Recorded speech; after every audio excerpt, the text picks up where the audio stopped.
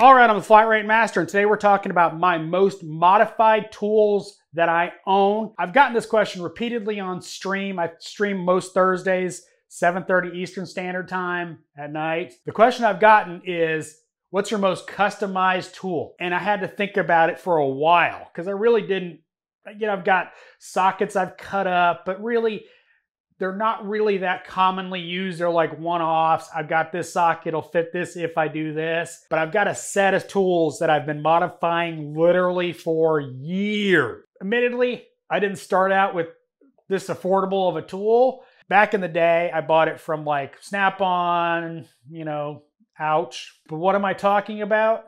Sunex bit set. Now this is 30 bucks on Amazon. So this is the new kit. This is my old kit. This is one I've shown a bunch of times. But would you rather modify a $30 bit set kit or a multi-$100 Mac or Snap-on set? Now I've done both.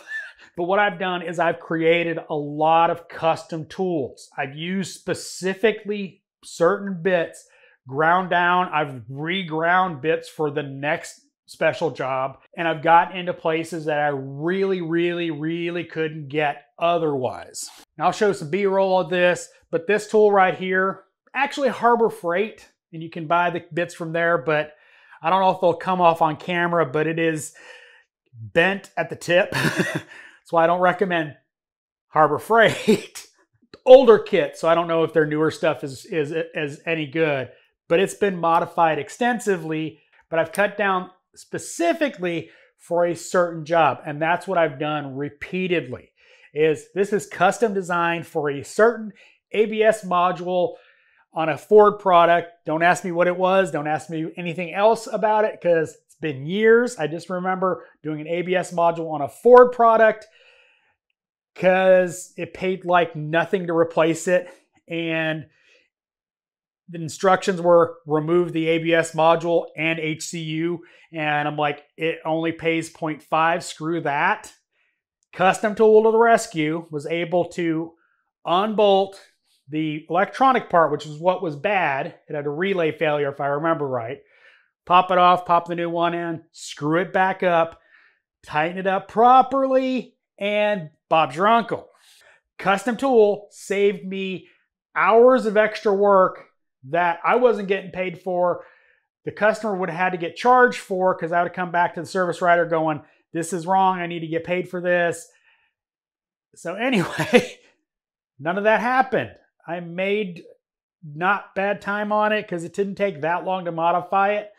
Basically a grinder and a little bit of time, maybe some oil to cool it down. Get it to the custom size you need, and then you can do it. This is a really great set just to have around for these kind of jobs where, oh, I need to modify this just a little bit to get into here. Even with Vim, the little shallow ones, I've run into them with the Ratchet. It's just too thick. Even with any combination of little 1/4-inch ratchets I've got, you grind it down and all of a sudden you have the perfect depth to get to that. I can't tell you how many Blendor actuators I've done this for, where custom, go in there, just enough clearance to get around the body of the actuator, but actually be able to turn it and ratchet it rather than hitting against an obstruction. Usually, a bracket that can't be removed or etc. But usually that's the advantage. You can get in there, you can get it start turning, get it loose enough that hopefully you can get your fingers in there and spin it out the rest of the way. But that's the advantage of having these little bits around, is you can just grind them to your heart's content.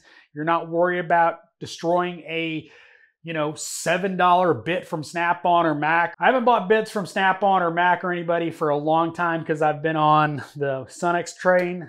I bought this kit and I've got another kit, but that was for home use and I wanted the ratcheting screwdriver, just a FYI.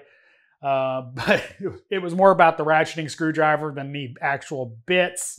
Just the stuff I do around here, but I wanted to give you a heads up. This is my most modified tool. I find this interesting that my most modified tool is, well, a bit driver. So hope you enjoyed this video. As always, thanks for watching. I am the Flat Rate Master.